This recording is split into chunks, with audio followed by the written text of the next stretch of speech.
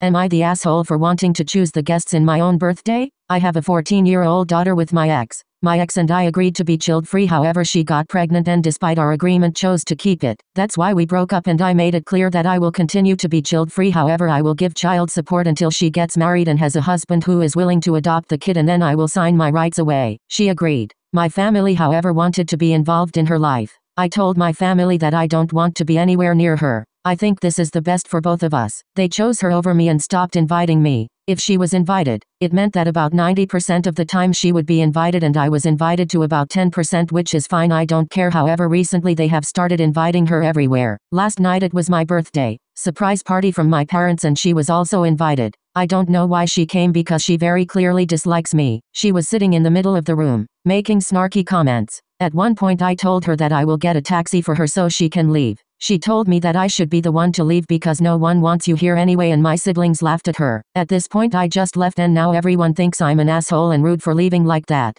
But it's my damn birthday. Shouldn't I be allowed to choose the guests? Edit. Just because everyone seems confused. The kid is the one who came to my party. I'm talking about her in my post. I'm not talking about my ex.